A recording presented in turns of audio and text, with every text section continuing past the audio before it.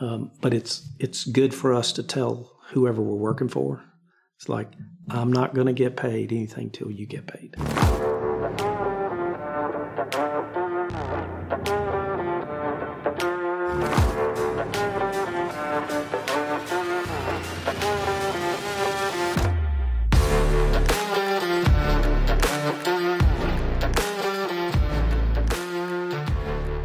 Jeff, episode 36 of the Deal Ranch podcast. So thanks for hosting me in your home here. So Jeff Randolph, founder and president of TRG Communities, or the Randolph Group. So we're here in Greenville.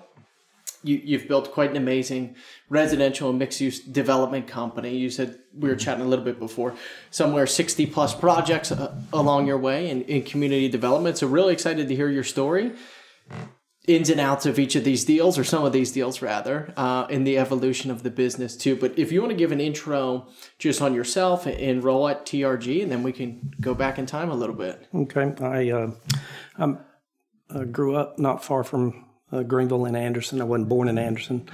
Went to Clemson, was not a distinguished student coming out of high school. I think my dad probably thought I'd be back in a year.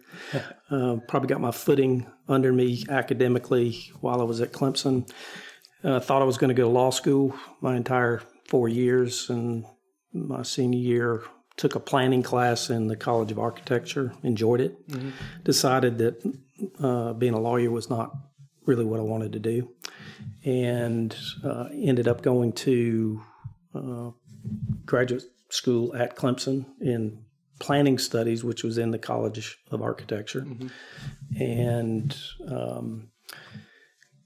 found the private sector side of it attractive, as opposed to working for the county in the planning office, which I did for a couple of years in Anderson County while I was in college. So I think that's helped me, because I've been on I can walk into a planning office now and say, I've been on your shoes. And some of the planning principles that I studied, I still hold firm to. And I graduated planning studies in 83, kind of made a commitment to not stay in public sector for a long time. Took a job in 84 with Liberty Corporation here in Greenville. And Liberty had a life insurance business. They had a broadcasting business, generated a significant amount of cash. And the typical life insurance company would have some investment portfolio. Liberty had a long history actually in the development business. The family, the Hip family who founded Liberty, always had an attraction to real estate and development. So they had this development arm, and rather than just being a mortgage lender, which most insurance companies, they just lend the money, we were actually developing. So we had a commercial division, office industrial, timber, and residential land. Wow. I started in both industrial and residential, went to work 100% on the industrial side. And we were doing land development and vertical construction. So we would build 70 to 200,000 square foot industrial buildings, and in this market as well as up and down I-85, which was, gave me a very good understanding. But you're in the industrial world, you're working probably with a more sophisticated client and contractors. As opposed to residential lot development? Yeah. Yes. Not necessarily on the engineering side or the contractor side, but definitely whoever's leasing or buying. Yeah. You're leasing 180,000 square feet to Owens Corning Fiberglass. Those guys know what they're doing. You're selling a lot to a builder who might be, this was 25 years ago, we call him a pickup truck builder, and his subs are not as sophisticated. It's the subs for a general contractor building that type of building.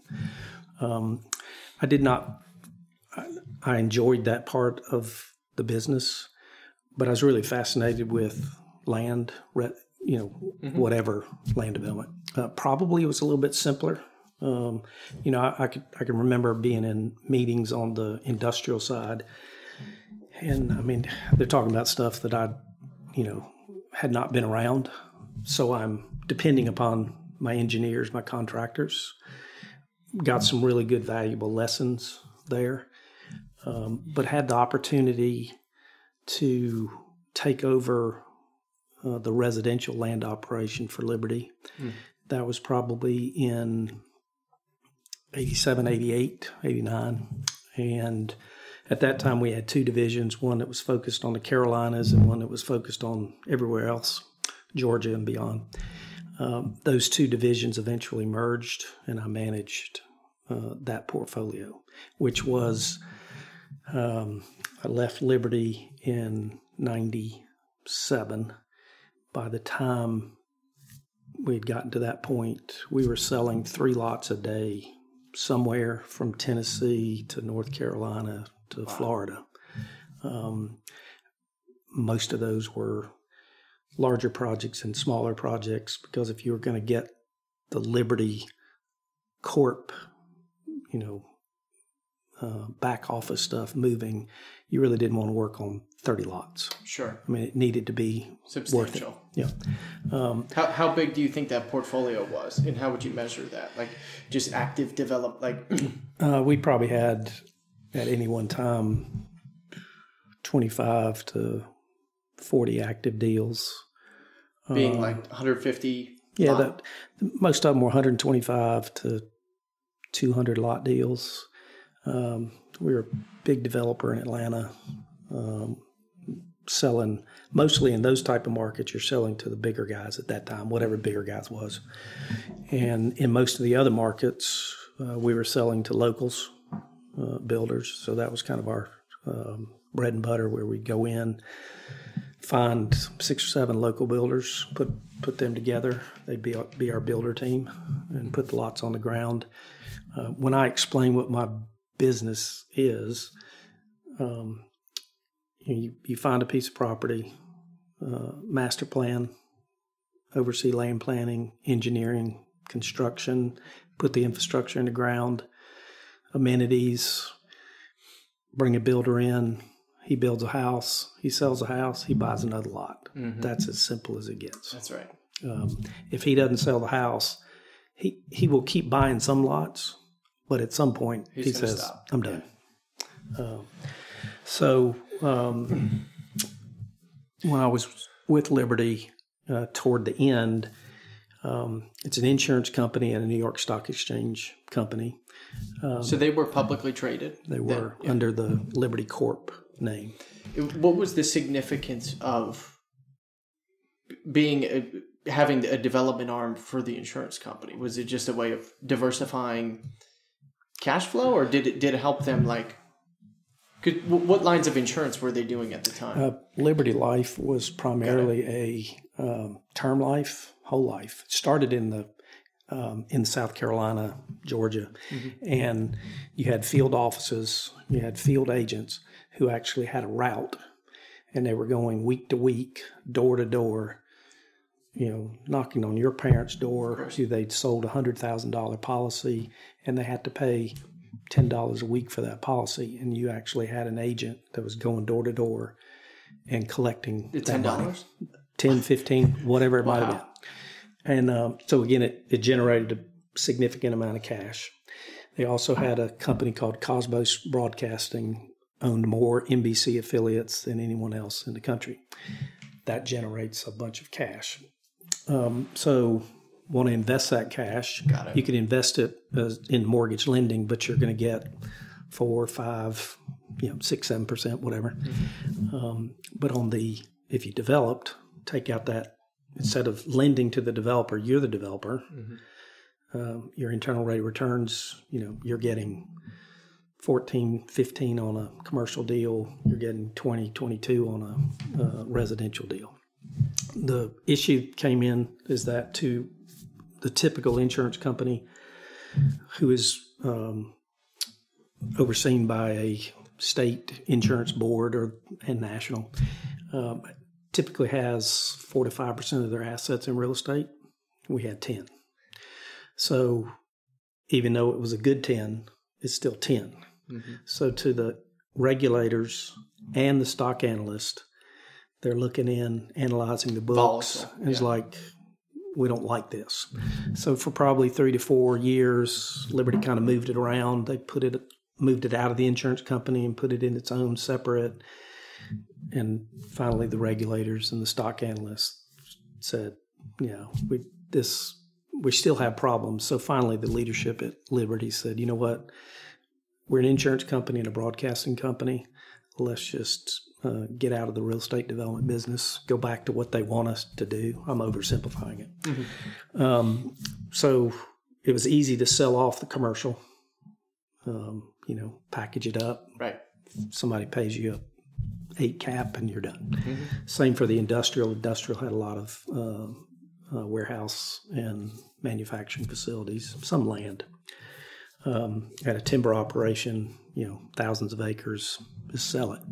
But on the residential business, if you owned a development, like we had a project down in Myrtle Beach, you've got lots on the ground, and those lots are worth $30,000. If you're going to sell it off to somebody, he's going to discount the 30, of course, because it's still worth 30. So now you got to sell it at where he can make money. 50 cents on the dollar, 40 cents on the dollar, whatever it is. And so the first attempt was to kind of sell that portfolio, and which at that time, just existing land, lots that were lots and vacant land. Okay. And was the structure for everything Liberty related? Like they just used their own cash for everything in the cash. deal? Okay. I tell people I would go up to the 4th floor to the investment committee. I'd present the deal. I need $3 million. And they would approve it. And it was literally like, cut you a check in the here's office. Your cash. So from a difficult part for me to make a transition from that to Randolph is bootstrapping it. There's no 4th floor. Yeah. Where's the 4th floor? There is no 4th floor. But in trying to sell that portfolio, which at that time was probably a $70 million portfolio, 75. It was larger at one point. And you're telling management, my boss is telling management, well, this portfolio is worth $70 million. And you're getting offers at 50 cents on the dollar. And I'm like, I was young. I was 28. And I said, I don't think they're going to take that. But what do I know? Mm-hmm. And I made they were getting more and more frustrated with the existing leadership. Hey, you're telling us it's worth this. You're bringing us offers here. So I had a conversation with some other leadership, and I said, he said, how would you do it? I said, well, why don't I just take my staff? And so by that time, everyone else at Liberty had kind of been spun off. We sold off the commercial portfolio. That guy went with it. I said, why don't I just take all my staff who you're paying salaries for? I'll just set up my own company, which I had no idea what that meant. Of course. And you can pay me fees. And when I sell a lot, you just pay me a 5% fee. And I'll get you out of this portfolio in, 5 to 7 years. Because if you don't buy any more, we'll just plug it off lot by lot. Yeah. And so let's assume we had a neighborhood that had 100 lots and there were 50 on the ground. We'd sell those 50. It's time to do phase 2, which again, old days, I would just start phase 2. I would just go back to Liberty at that time and say, okay, we got to do phase 2. If you want to sell the dirt, I'll buy it. Or do you want to develop it? If I buy it, I'll pay you fair market for the land. So you're not taking a discount because the dirt's worth whatever. Mm-hmm. Or if you want to develop it, just pay me 5%. And sometimes they would do either one. And so we worked Liberty out of that portfolio over 5 to 7 years. While that portfolio was going down, we're buying our own portfolio. Some of that was part of Liberty's deals. It was phase 2, phase 3, or it could have been a deal that was in production, hadn't even first lot on the ground. And I was like, okay, do you want to keep doing this, or I'll just come in and do it myself? Right. But as I said, I didn't have, my dad didn't have that money. When I'm looking behind me, there's no sack of money. Yeah. We were developing a project we were in the Greensboro market. It was a really good market for us. I was selling lots to this one builder. Hadn't sold a lot of lots to him. He was a builder out of Richmond, and he knew that I was in transition. And he said, hey, I got some guys that I know that I've done some business with up in Baltimore, and they are strictly equity investors in residential land deals, which there's not a lot of those. Right. You got equity guys that will do commercial, vertical construction, but there's not a lot in the land business. So I called that company up. It's Chesapeake Capital, which at that time was three guys. And this was what, 98, 99? This is 97. I mean, I'm... Year one. 97, 98. Okay. Yeah. I get in touch with them, and, they were investing with local developers in multiple markets. So they had a guy in Raleigh. They had a guy in Richmond. They had a guy. And I said, well, I want to be your guy in all of South Carolina. It's a small market. So they said, that's fine. I mean, it wasn't a formal agreement, but we just started doing deals together. First deal was in Columbia's Ashford. That had just barely started under the Liberty name. As in they acquired the land and maybe did some utilities or? Okay. Yeah, we had maybe done the first phase, but this was a neighborhood that probably has 500, 600 homes. So we were early. Right. And some of the amenities were on the ground. And we were selling lots to, I forgot who the builder was in the deal. And so I just replaced Liberty's money with Chesapeake Capital. Yeah. And I'm still doing business with that company now. There's just one guy. We've all aged. And they're still our primary equity partner, which is a little bit lazy on my part, is that I didn't go out and, start cultivating. But it's been a good relationship, so why not? Why not?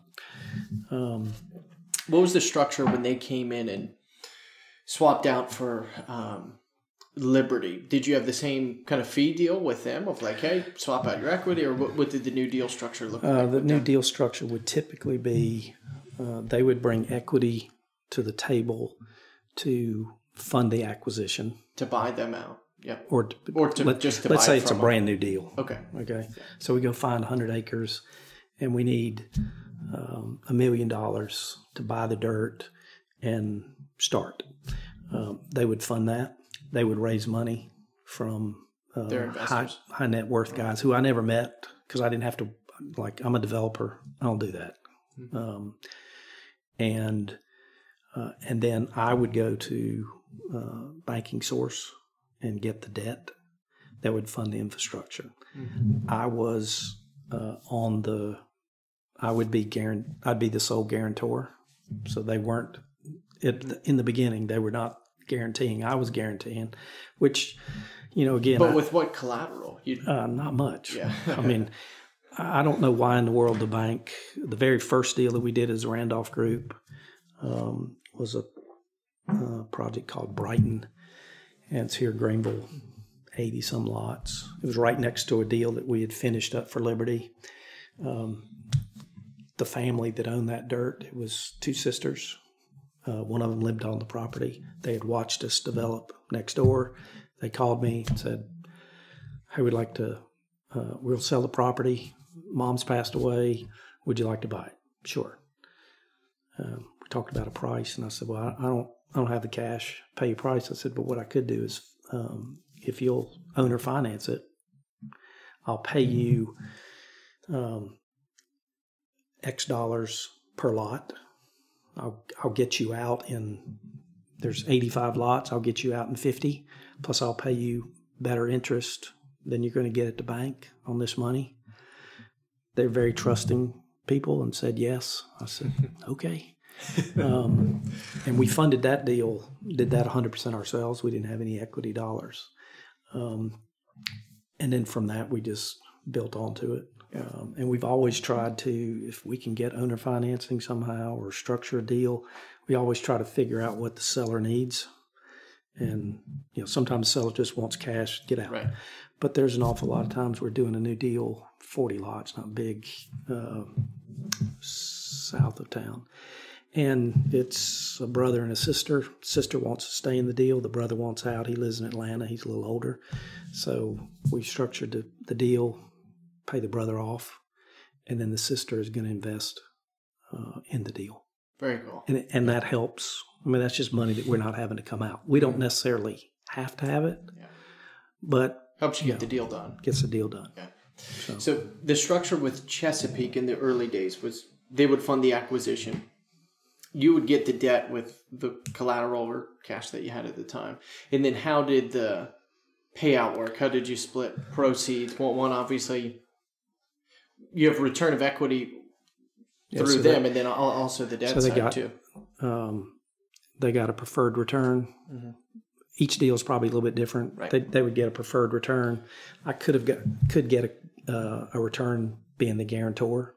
I would also get fees.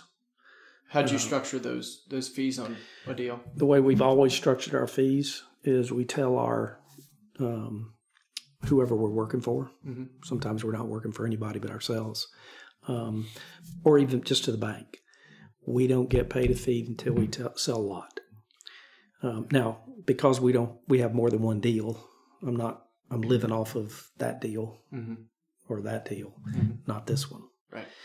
So as this one's rolling on, eventually I'll get fees off of this. If anything, I'm postponing those fees, playing a little bit of cash flow games in the business. Right. But it's good for us to tell whoever we're working for. It's like, I'm not going to get paid anything till you get paid. Right. So if these lots never sell, I don't make a dime because they're not worth anything if you don't sell them. Yeah. So, and I think that's been something that has resonated with banks, contractors, equity partners, owners, that, we're in it. We're just not trying to get fat off of fees and hope your deal works. Yeah. So would it be like a flat fee or a percentage just of sales price? Percentage of sales. So it's depending upon the deal, anywhere from 4% to 10%. Got it. Most of the time is probably 7%. If we're if we're writing the checks. So for instance, if we're, paying the bills, sure, our fees going to be a little bit higher. If like there's been deals where Chesapeake now on a deal, they pay all the bills.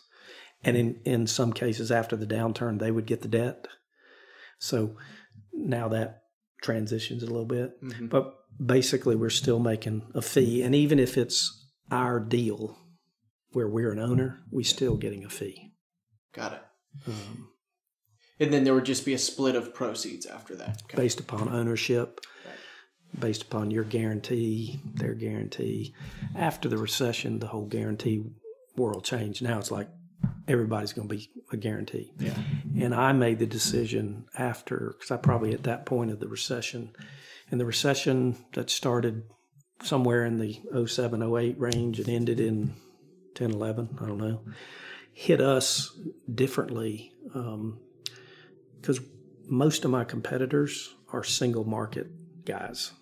So I'm competing with someone here who has got deals in the upstate, but they've never developed anything in Charleston or Myrtle Beach or Nashville. And I think that's typical because a lot of my peers, they want to see it and touch it every single day. Mm-hmm. My Liberty experience, we're stretched from Tampa to Nashville to Greensboro. I can't see it every day. So you really had to align yourself with engineers, architects, contractors, people that you could call, in the morning. And they're going to pick up. Yeah. The guy that's been doing my all my utility work here in Greenville. I was his number 2 customer when he started his business. I knew that I could call him at 6:30, 7 in the morning, he'd pick up. Now, 10 o'clock, he's not going to pick up because he's on his truck. But I could always, get him.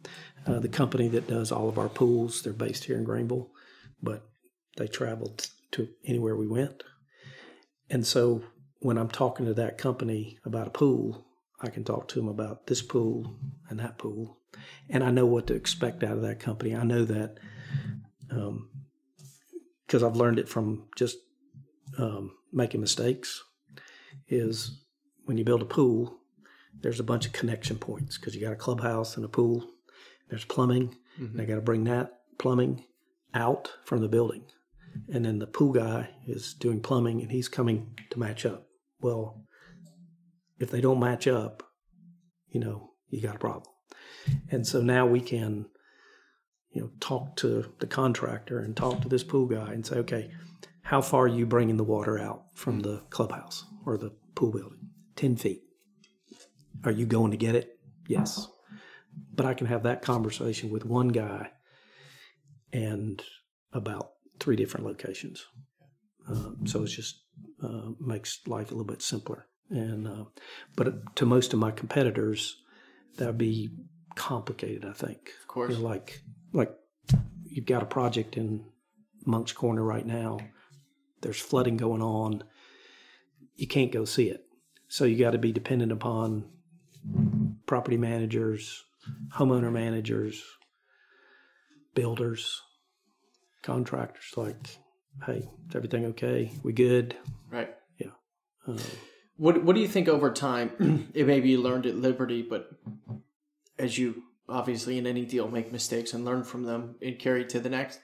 What was most valuable kind of traits that you think in hiring subcontractors, utility, site work, or even architecture in having to, like, what is most valuable to you in different groups? Like, what do you look for in a team to, like you're saying, feel comfortable or relying? Stability in that company, in that, that ownership. Stability as defined by they've been in the same market or been in business. Been in the market, and from a, let's say, just a contractor side,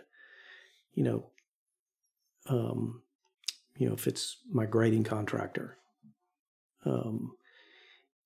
he's not turning his people. So the guy that's grading my next project is the guy that graded that project. So he knows what we expect. Depth of organization. Sometimes you'll meet with some companies and they got a really strong leader, but then when you look down, there's nobody behind them, which is okay. But if you had some depth, that their team, whoever's on the second team, if the first guy left or the first guy's busy, you still got quality people. You may have to pay for that. You can always find somebody cheaper to do whatever. Right.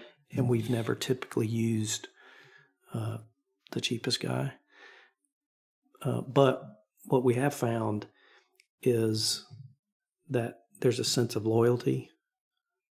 And if there is a problem, I can call those people up and, say, hey, I need you to go do something for me.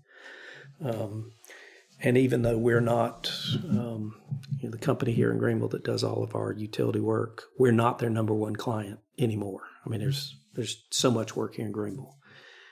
But if I call them up and say, hey, I got this job, and it's for the work that we do for Homes of Hope on the affordable side, most of those are not really big deals. Some of them we're getting ready to do 9 lots over here. And they're like, Jeff, you want me to mobilize for 9 lots? I said, I do. And they will give me, good pricing that's competitive with if it was 100 lots. We've been loyal to them. They've been loyal to us. Wow. So, in switching gears a little bit, having done so many different communities, kind of talking about maybe the entry point to a deal and then evolution of the deal. what to you makes a good land, like or a good parcel or a good potential development? There's a lot of land obviously always on the market. Some has environmental restrictions or zoning restrictions or complexities. But beyond that, just looking at pure location, like what to you, we talked earlier, when you were saying maybe advising someone on maybe don't do that deal, like what is of interest to you in looking at a new location? And then how does that geography also support that decision as well? Well, I mean, obviously location is important, but we've always had a habit of looking to where growth will potentially happen and always maybe step out further. So the Charleston market, for instance, it's pretty easy. I mean, even 15 years ago, you want to be in Mount Pleasant. But Mount Pleasant starts implementing impact fees, slowing growth. Then they had a building permit allocation system that was just driving up cost. I mean, if you got one of those things, are you going to build a $250,000 house or $400,000? Well, you can build $400,000. Right. I mean, I'm not a math guy. So it just was not long-term practical. Now, I think my peers, and then the definition of peers in the residential land of business expanded to now include the builders, because at least 50% of the product that's being put on the ground today is done by the builders. They either self-develop or they get the dirt, get it entitled, and then they go find somebody who's from Texas, who knows, bring him in and said, I need you to develop this for me. Which arrogantly I say, that guy's not a developer, he's a road paver, because he didn't name the deal. He's never been in front of city council, county council.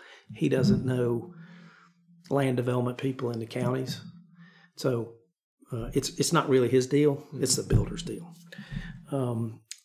But those guys are not going to take, those developers and those builders are not going to take some of the risk. They're going to still want to be in Mount Pleasant, pay whatever price. We decided back in 06, 05, 06, 07, we got to get out of Mount Pleasant. And so we head to Monk's Corner, which is out in the middle of nowhere. But not far from somewhere. Yeah. But if you looked at it, if you elevated yourself up, you're like, okay, there's the airport's 20 some minutes away.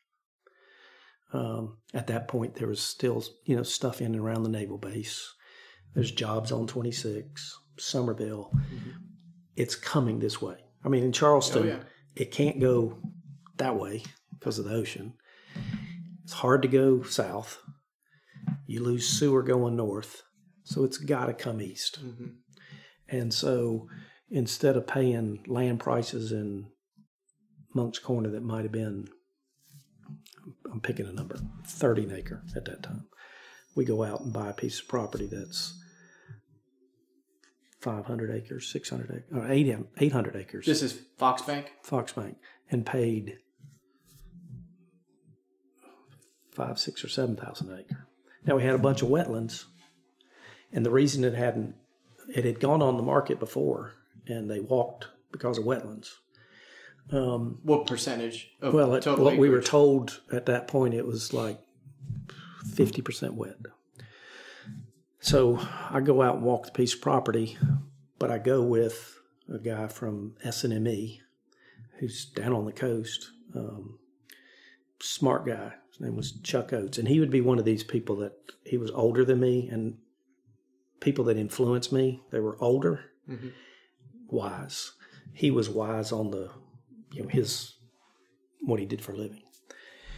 And we walked that site, and he said, Jeff, it's got wetlands, but it's not 50%. So you got 800 acres, 400 acres wet. You've now doubled your price. 10 grand. Yeah. He says, I said, how many acres do you think were wet? And we had a 60-acre lake on it, so take that into account. He said, I think you're you're less than a fourth wet, 20%. I was like, really? Why?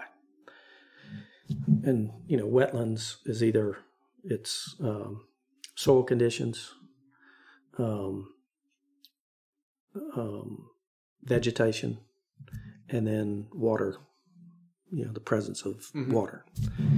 And I remember we were standing in the woods, and he said, look down at your feet, Jeff. And we were looking at a map that somebody else had said that this particular spot was a wetland, like a jurisdictional wetland. He said, look at your feet. And I looked down. He said, what do you see? I said, well, I see a bunch of anthills. He said, do you think ants live in a wetland? They can't. They die. He said, this cannot be a wetland because of that. Wow. He said, look at those pine trees right over there. And we were, again, that's in the wetland. He said, a pine tree can grow in a wetland, but its trunk is not going to be straight. It's going to be crooked because it's getting too much water. He said, that can't be a wetland. And so we went and he did a wetlands, and he had so much credibility with the Corps that the Corps, they may have come and visited the site, but when they got that wetland determination from Chuck Oates, the Corps said, we're good. We know that Chuck Oates is not going to cheat us. He's going to go by the books. He's a smart, credible guy. And so we ended up with, 20% of the wetlands. We only crossed one of them. We only had to fill one. And you asked me what is another criteria for a good development, is a good land plan that fits the property. You can have some of the worst land, not attractive. I mean, we've all looked at pretty pieces of property, but there's also a lot that are just not pretty. The Korean deal that we'll talk about at some point was not a pretty piece of property. It had scrub pine, small oak trees. It just wasn't a pretty piece of property. Probably had been timbered at some point. Topo was, probably had 30 feet of topo across the site. Verdmont. It was an old cow pasture, and I remember telling my clear and grading guy, he said, what? And he hardly read plans. I mean, he said, which property am I? And he was looking at one. I said, well, if you're looking at a piece of property that's got trees on it, you're on the wrong piece. But those two developments with the land plans that were developed for that we had, I can't draw, but I do think I have pretty good vision and working with the land planner. Those are two great land plans executed on those pieces of property that transformed them from mediocre pieces of property to great communities, great development sites. So what did in a good land plan as designed or defined by layout of the neighborhood that's maximizing the existing landscape, or would need to be done? Yeah, I would think you want to match the land plan to the property, whatever it gives you, as naturally as possible, rather than trying to have a builder say, well, I need all 50-foot or 60-foot lots, and I need this by this. And I'm like, well, the property doesn't give us that in this portion. It does over here, but it doesn't here. So we started evolving as a company. And when I was with Liberty, it was pretty much, they were all high-quality deals, but it was, for us, fairly cookie-cutter. Liberty couldn't be as creative. They needed 150 lots, 200 lots, put them on the ground, let's go. When I started my own company, I shrunk the geographic footprint from the southeast to basically let's stay within 4 hours of here. There's plenty to do within 4 hours of Greenville. I didn't want to drive the rest of my life and would like to get home. Sure. So in regards to picking the parcel, we lightly touched on it, but one thing I was curious about, evaluating new markets and sub-markets. So we mentioned a little bit there, and you were just talking about it. You wanted to stay within 4 hours driving. Well, a lot of things within 4 hours if you're are very great, good markets. But in the 90s and early 2000s, it may not have been as evident, certainly as it was through COVID or through now. But if you look at like a Charlotte, where you have all these kind of different corridors in development markets or submarkets, what to you, when you want to bring in, like, or even a Monk's Corner, 800 acres, or you were talking about Verdmont, 200 lots, what gives you the confidence that those lots are going to be absorbed? Is it speaking to local builders? Is it what do you, how do you evaluate that? First, the market's got to be driven by something for growth. And I look to jobs. Okay. If a market is job growth driven, then, manufacturing companies, warehouses, they're coming in, they're hiring. Those people have to have houses. Mm-hmm. More so than just pure government. Like Columbia was an okay market for us, but it wasn't great. It's gotten better now that, I think people have figured out you got multiple interstates. But 15, 20 years ago, it was like, in Columbia, people just move around. Right. Not a bunch of people moving in. No. Yeah. Here, we talk about BMW, but before BMW and after BMW, there's just jobs, coming here. Or people wanting to retire here. Same for Charleston. Charlotte, if you look at North Carolina, if you're a builder or a developer, land developer, you're first going to go to Charlotte or you're going to go to Raleigh. If you go to Raleigh, then you're going to go to Charlotte. Then you start notching down to that next level. We developed a little bit in Raleigh, nothing in Charlotte, but we did go to Greensboro because there wasn't a lot of competition, more local builders or regional guys there, because the national guys are in Raleigh, in those markets, in bigger Charlotte. Markets. Mm-hmm. One of the markets that we're studying right now, we really have been, and we almost pulled the trigger on a deal 10 years ago. Recession kind of got in the way. But you look at the Johnson City, Kingsport, Bristol market. Yeah. Well, if you're gonna go to Tennessee, you're gonna go to Nashville first. Then you're gonna go to Memphis, or you're gonna go Memphis and Nashville. Then you're gonna go to Chattanooga. You might go to Knoxville. But by the time you start thinking about Knoxville and Kingsport, you're just worn out. And then you look at it, it's like, well, the numbers just aren't really there.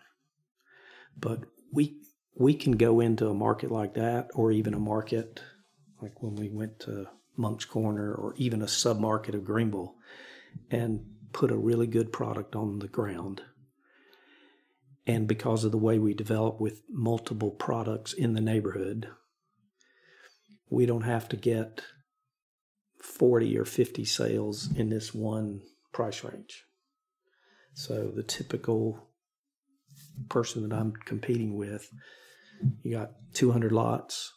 They're all going to be 50-foot lots, 60-foot lots, and they're going to hit one price band because the builder that he's developing for wants that. Mm-hmm. I need 200 lots for this product. I'll put them on the ground.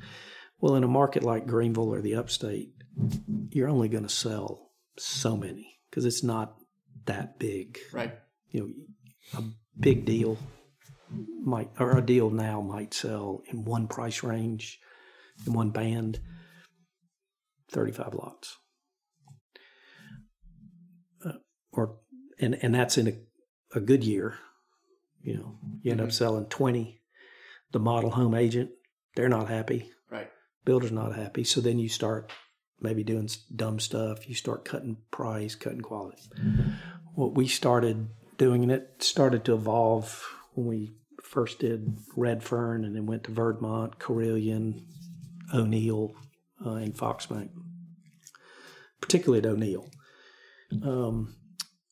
We would get several builders and say, okay, in this neighborhood, in this phase, we're going to have 50 lots, but we're going to have a rear-loaded product, we're going to have a front-loaded product, and we're going to have townhomes.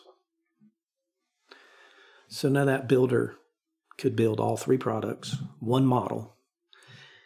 So he gets 25 of this, 20 of this, sells 10 townhomes, he's selling 50. And at O'Neill, you're selling a townhome. Originally, we were in the 100 and below 200, but you got a single family house that was pushing 300.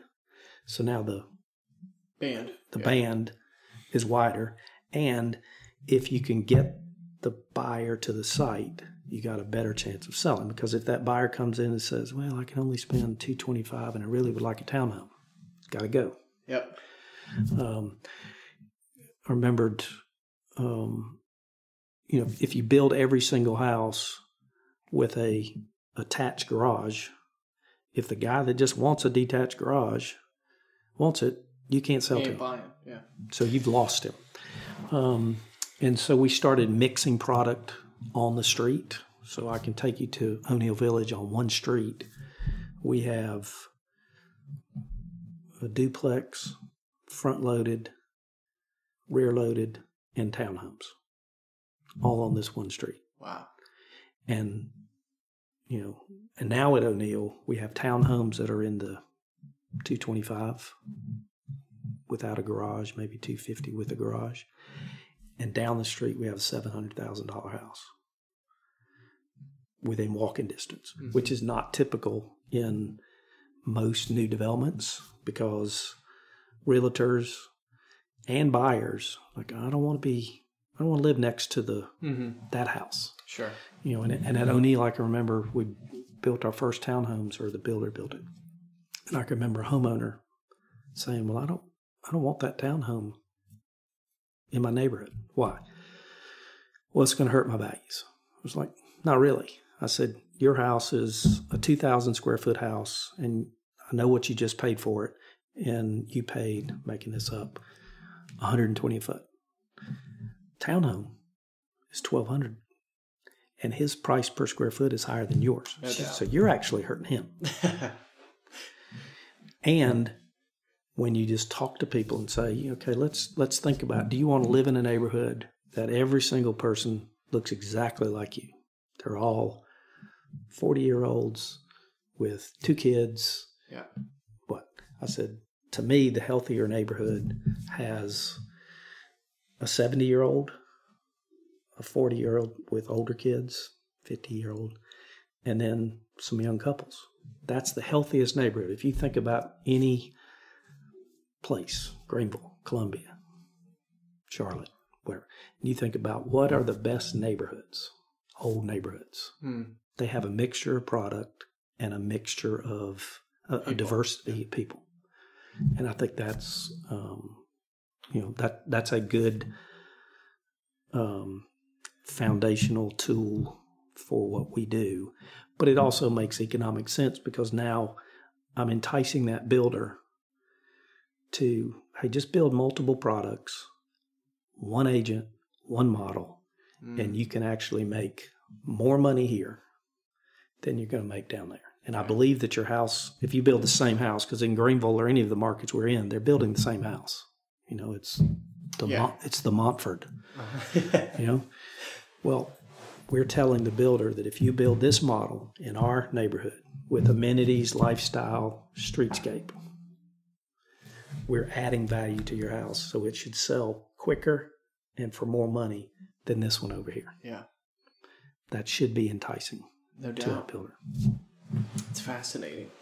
Well, one question I wanted to ask earlier on, and this brings into the build component as well, but what part of developing a neighborhood is the most challenging part in the cycle? So kind of breaking it down, there are a lot of different components, but you from acquisition, permitting, master plan, but then on this actual execution side, we have the site work, utilities, and then we have bringing in different builders. We have construction. You're overseeing, maybe have a overseeing part of making sure people are staying true to the architectural guidelines. And then at the end of the day, making sure everything sells too, or at least it's critical to you. What part of the traditional neighborhood development is most challenging in that cycle? I would say that most critical, maybe. I would say what most critical is executing the plan. So that does get to the details of the construction, getting the builders to adhere to the architecture, which for the most part they do, but the little details get dropped. You know, houses, they start building, they start making mistakes. You miss it. So it's challenging would be the next challenging one. is acquisitions is probably the same challenge. It's just trying to find dirt. Mm-hmm. It's not like I've got a small company, so it's not like I need 20 parcels every year. And we probably get enough looks from people that call us that are working with a family, or you got a family that's calling us. And that happens a lot. That like the Pinestone development up in Travelers Rest we're doing, that was a family that liked real estate but didn't have much development experience and said, hey, we want to develop this. We don't know what it's necessarily going to look like, but can you come in here and develop it for us for a fee? How'd they find you guys? Did you do a project nearby? I knew I'll call him his CFO, worked for a CPA firm here in Greenville, and I knew him from there. We stayed in touch, but I didn't know him that well, and didn't know that he had gone to work for this company. And then he just comes into the office one day, called up and told me what they wanted to do. And he said, we've checked references. We've asked a bunch of people, who should we get to be our development partner? And your name was always on it. Great. And we're doing now our third deal for that family, getting ready to. Wow. So I think acquisitions is about the same. I think the permitting and designing and the permitting process has gotten way more complicated. On the design side, getting it approved, even if it's zoning, that's complicated because most people they don't want anything. And I've said, if you want to stop growth, you here in Greenville County, you got to stop attracting industry. But you don't really want to stop attracting industry because that's paying your taxes, right? Because that's keeping your homeowner taxes down. So you, Mr. Homeowner, who's moved down here from wherever because of taxes, then you got to shut this down, right? And they can't do that. So let's assume you find a piece and you can get it zoned. So now you're just into design and permitting. Mm-hmm. It's challenging on the design side because the engineers that you're asking, they don't have the depth of experience, and they significantly rely on technology to design. I was talking to one of my engineers. He's a smart guy. And he designed a neighborhood over in Spartanburg, 4 homes of hope, and never set foot on the piece of property. I'm like, how do you do that? Like, you got to walk it. He said, I didn't need to because I had, I got whatever program, technology. I was like, okay. And then, so you get it designed, and then you turn it in to whoever. And then there's no sense of urgency here. Or now they have a guaranteed 60 days they send it back with comments, you respond, they got another 60 days. So there's not a lot of, and then when you want to try to put pressure on these people and you go to your engineers, say, hey, we need to, have you talked to this guy? Uh-huh. Well, I sent him an email. I said, no, I didn't say that. Did you talk to him? And we had a project again over in Spartanburg, and the people in Spartanburg County Engineering, it's a small bunch of people, and they're good guys. Mm-hmm. And their office is on this side of Greenville. It was like 30 minutes away. I was like, can we just go over there and meet with him? And the engineer said, drive over there? I'm like, yeah, let's have a meeting with him. I said, I'll drive. So we go over there, sat down with him, went through everything, and made movement on the permit. But if they just rely on technology rather than thinking and talking, getting on the phone, getting face to face, and then I think even contractors are relying on technology. In what regard do you think? Land development is not that complicated. Water goes downhill, sewer goes downhill. And that hadn't changed. Hadn't changed in a long time. Probably won't change either. But my first grading contractor that I worked with here in Greenville, a guy named Quincy McConnell. He's from Slater, Marietta, country guy, probably had a high school education. You would meet him on a job site, and back then the engineer would the surveyor would put centerline stakes in your road and mark them. Mm-hmm. You could walk down that road, know what it looked like. You could see the topo going up and down. And on the stake, it would say, cut 2, fill 3, whatever. So you kind of walk through there. Mm-hmm. Now it's all GPS on the inside the cab. So there's no stakes anywhere. There's some clearing stakes. Mm-hmm. But as long as he programs it in, he can go out there. Quincy, you would walk out on a job site first day, and he'd have the roll of plans from the engineer. He'd pull it out. He'd throw it in the back of his truck, and he would just grade that site, get it to where he thought it worked. Because, again, here's the road. You want your lots, ideally, to be like this, a little bit. Uh-huh. Not like this. Right. And I can remember on one job, he said, well, I think I'm finished.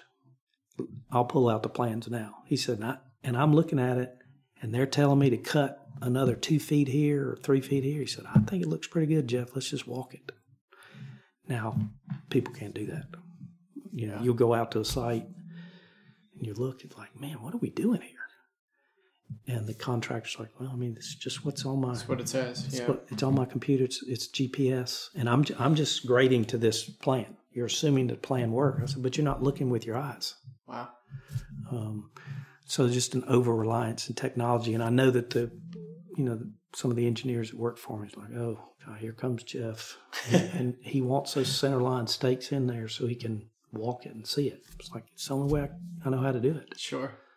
Yeah, things evolve, don't they? That's crazy. You think any negative connotation towards, obviously, technology in any business or in most businesses is helping quite a bit. Now, obviously, there's negative components. Do you think that over-reliance on it in your industry slows down projects or leads to any mistakes in any way?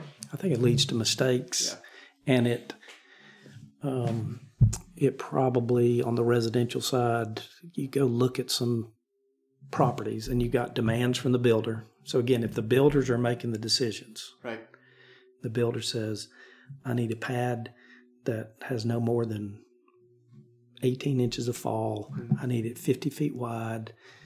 Here, you go out to sites and it's like, man, they're moving a bunch of dirt out here. And you're not working with the land. You're trying to fit the box on it. Mm-hmm. And if all your boxes look the same, then everything's got to fit it. Right. As opposed to, this portion of the property works better for a rear alley or a narrower product. Well, we don't do that. We don't do that, Jeff. We don't do that rear loaded product. It's like, well, we're going to do it here. Now, we may not do a lot of them, 60, but we can do a couple, 10. If you can't sell 10 rear-loaded lots in a project that's got 200, doesn't make a lot of sense. Right. You should be able to if you're good enough at sales. Sure. There's got to be enough buyers for that. Yeah, that's interesting. In wrapping up a little bit, is there any project, or development rather, that comes to mind, highlight over your career, or most challenging or most complex? And Carillion, we can talk about whichever development you want, but if you want to go through kind of the story of that project. Carillion, as I said, was not a great physical piece of property. It was a piece of property, most of it was owned by Furman University, that they had bought it for what they thought was going to be faculty housing. Decided to sell it, and it was put out for a kind of RFQs. We won it, and we looked at, what does the property give us? We also paid attention to Furman. If you go to Furman campus, you see more brick than non-brick. You see a lot of water features, fountains, lake, whatever, open space. And by that time, one of our features in our neighborhood was a lot of passive parks, a big green space, kind of center lawns. So we wanted to create that. We had 30, 40 feet of fall in the middle. At the top, we put a water feature, top and bottom, one was a pavilion, the other one was the bathhouse for the pool, brick. So we tried to pay attention to Furman, not copying it, but at least, taking what could we, do that would pay attention to that. And then we started off with local builders, ended up with bigger guys because the recession kind of cut into it. I think we sold our first lot in there in 2007. Our last one was in 2017, 18. But we executed the plan, stayed with the plan even during the downturn where nothing was going on. Made the transition from local pickup truck builders to some bigger guys, which is a little bit more complicated. We started executing multiple products in a neighborhood. So we had 3 different products going. It was all single family detached. We didn't have any townhomes at that time, wasn't allowed in Greenville in the zoning. But we did have a rear loaded product, a front loaded product, a smaller house. There was more cottage as opposed to a traditional, bigger house.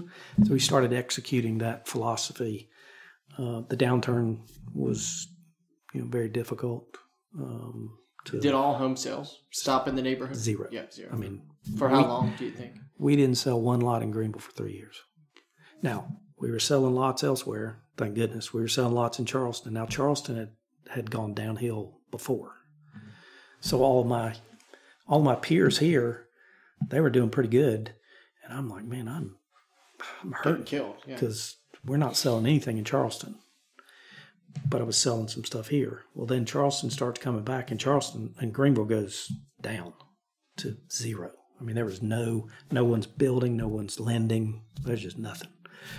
But you just have to stick to the plan. So O'Neill had just started, thought we had a really good land plan, mediocre piece of property, again, out in the middle of nowhere. I mean, you turn off of Wade Hampton Boulevard and make a left, you're going to pass more cows than anything. Right.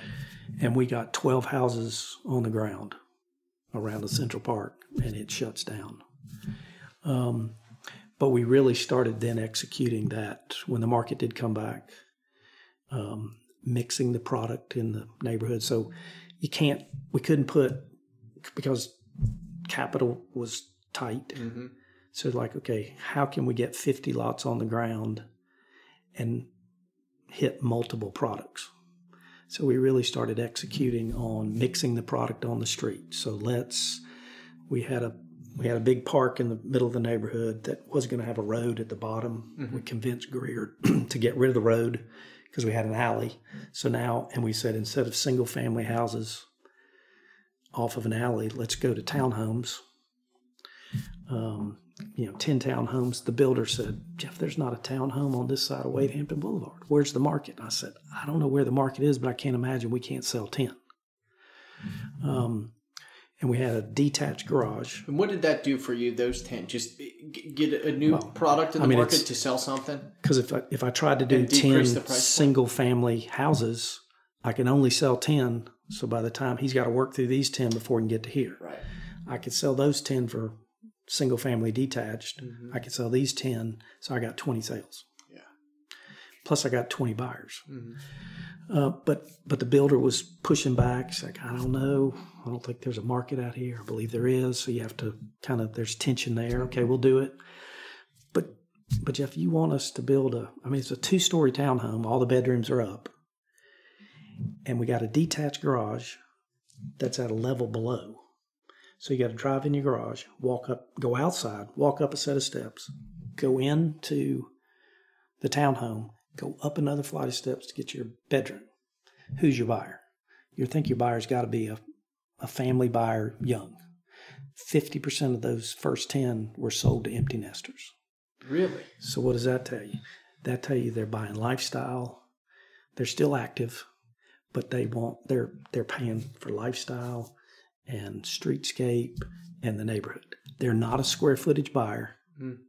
You know, they're not going to pay you any money for a pool or a dog park or a park. They just want square footage, and that will never be our buyer. I tell agents all the time, well, I lost a buyer to that neighborhood over there. It's like, he was never your buyer. Mm-hmm. He was not going to pay for this dog park. And most of our buyers today, they're paying cash, or if they get a mortgage, it's out of necessity. 50% of our buyers are probably 50 and over, active, some still working, active, or you've got somebody that's one or two incomes. I mean, we have plenty of families where two people are working and getting a mortgage, but they are not buying pure square footage. You know, they're buying the neighborhood. They're buying the neighborhood. So, you know, they will spend money on the dog park and the pool as opposed to, I call them the king bed buyer. Even if your bedroom can't fit the king bed, if the king bed's cheaper, you go buy it. We're not going to sell to those people because they can always find a better deal. Right. We got to go after that person that's willing to pay for some of the lifestyle and amenities that we're going to put in that neighborhood. Wow. Ian, what is the status of that project today? So sold out in 17, done? Carilion? Carilion, probably the last house probably sold in 19, but we're done. Okay. You drive through there and still holds up well. Values are really good. And we still have contact. We turn everything over to an association. We set them up there from day one. We try to make sure that those associations are functioning well when we turn them over, well in a leadership as well as financially. Interesting. O'Neill went from selling no lots for 3 years to last year we sold like 120 lots. Oh, wow. Probably the number one volume deal in Greenville County. But again, we're selling townhomes, rear loads, front loads on 50s and front loads on 60s and 70s. Two builders. Mm-hmm. So those agents, very happy. I bet. And we have probably 180 lots left to go there. So we need to find replacements for that because we've been living off of that deal for a long time. Wow. Yeah. In wrapping up, Jeff, what's the team focused on now? Just in general, you can answer that however you'd like, but also can you provide an overview of what active communities? I know we talked about O'Neill, but I think Fox Bank, or if there's anything else active you wanted to go over. In fact, Fox Bank is in its last phase. Last phase. And the commercial that we're doing is neighborhood commercial. It's a daycare. It's a local tenant as opposed to a big national tenant. And that is an evolving product for us. We used to just sell off all the commercial to commercial. Who owns the commercial now? You guys? We do. In a separate entity. Different kind of, more long-term wealth. Have several projects down in Charleston that are Homes of Hope projects. Here in Greenville, O'Neill, we're getting ready to start second phase of Pendleton West, which is the mixed use. We have project south of town near Woodmont High School. 4 projects in the Travelers Rest area. Pinestone, Penrose, which is not started. We just finalized a deal, or in the process of finalizing a deal with the school district for part of the property to be a middle school. They came to us and said, hey, we need part of your property for middle school. I'm like, okay. But that'll be good for us, good for the community. 2 other projects in Travelers Rest that are in the engineering design stage right now. One, the same family that we're working for before at Pinestone, and another one, a group out of that were at presently they were from the north, transitioning their company here, and needed local help. They saw what we were doing at Pinestone and hired us to do that. Wow. And it'll be multifamily, which we'll just do the land development on, and then there's townhomes. So we'll bring a builder to the table on the townhomes. Interesting. So, where do you see the future of the company? We chatted a little bit about it before, and then secondarily to that, is there any, being primarily residential developer, is there any product type, maybe you see build to rent, which maybe might not be for you, but is there any product type, asset class, market, or I guess even service that you haven't been in business-wise that you would like to do? I think product-wise, another product I'd like to introduce into that, mixing product on the street is like a 4-plex, 8-plex. So it's a big house on the street. So every old neighborhood had the big house. And a lot of times it was multiple tenants. And that would help on the affordable housing side is if we could, and you could sell it. Yeah. So the design would be a 4-square architectural design. Walk in a door, you got 2 units downstairs, 2 units upstairs, or it could be 4 and 4. 1-bedroom, 2-bedroom unit that you could rent, so you could own it. If you're already now owning commercial, you could own this. And you could scatter a couple in the neighborhoods. It's easy to sell that to the municipalities because you're talking about missing middle housing. It's affordable housing, so you go into a planning office, they're going to like that. Yeah, it's an interesting product. And but that, who builds it, who owns it, how do you finance it? How do you sell it? The banks are like, oh, what are we doing? But I think that's a product that we could that would fit well into our mix. We haven't done it yet, but we're close on a couple deals. The one in Travelers Rest. Wow, that would be interesting to see. What's the future of the company? What's next for you, or what's next for the company as a whole? If you want to anything pertinent, so to speak. Transitioning the company to a young man, Daniel Spivey, who was a student of mine at Clemson, wanted to be in the business, and none of my kids are coming back to take over the business. And in this business, if you don't replace it, you just lose it, sell the last lot and turn the lights off. So I'm trying to transition the existing business to him, but help him find some new deals. Still allows me to participate in whatever I want to.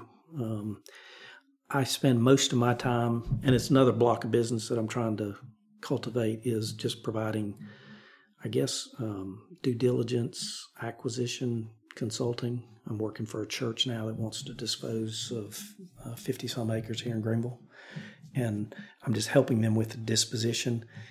I'm not really acting as a broker because I'm a broker, but that's not what I do. But they need to be smart.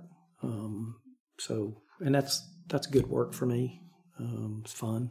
Yeah. Trying to find some new deals. Still have the whole block of business for Homes of Hope, and we have probably 15 projects that we're working on, multiple sizes, all affordable, which it's a passion of mine, and I enjoy that. There's providing a house for someone it's their very first house. It's an affordable house. A lot more sense of enjoyment than for sale selling a $400,000 product. And that person, it's their third house, and they're probably over entitled. Yeah, yeah, that's fair. So, last question for you, Jeff. Who along the way in your career, elaborate career, helped you the most, do you think? Or who are different individuals, or again, answer it however you'd like, but who was impactful in your career? I think of the leadership at Liberty Corp, who taught me the value of quality, not chasing everything for money. You have to make money and friends. Mm-hmm. And but you can do quality development and still make money. So I think of Francis Hip and some of that leadership, and I'd be able to sit under those guys. Consultants that have worked for me that have challenged me to make what we do better. Mike Taylor at DP3 Architects, slightly older than me. He's now retired, started his company. And I can just remember him, and they did an awful lot of design work on any community buildings, clubhouses, pavilions, whatever. But he had a good sense for residential land development. And he would just always said, I think you can do better. So he would make our ideas better. Stuart Whiteside's, again, slightly older, same kind of principle. I think we can do better. Yeah, this works, but I think there's something else. So just always pushing us to challenge myself. Today, Don Oglesby, who's founder at Homes of Hope, grounds me, a good friend, but also, hey, let's don't forget about the rest of the people here that don't have the resources. What can we do? And he's open to some of those ideas. And, but he keeps me grounded. And then, my wife, Carol, just keeping me grounded, making sure that, hey, we don't have to chase every deal. We don't have to, you can leave money on the table. Money's not critical. We got plenty, and, so I couldn't have done it without her either. I love it. I think that's a great place to wrap, Jeff. Was there any part of TRG overall, or any bit that we missed in wrapping up? No, there's a whole nother story. I'm passionate about affordable housing. I'm fascinated working in those worlds, and it's even more difficult. So all the complications is even harder in the affordable housing business. Just the red tape. What does it mean, affordable housing? Quickly people go to subsidized housing, and they don't understand that. So I'm fascinated by that, but that's a whole nother story. Whole nother episode. Yeah. I appreciate you coming on, Jeff. Thank you. Thank you for the opportunity. I'm very grateful that you would think that we're worthy of talking to. Absolutely. Certainly are.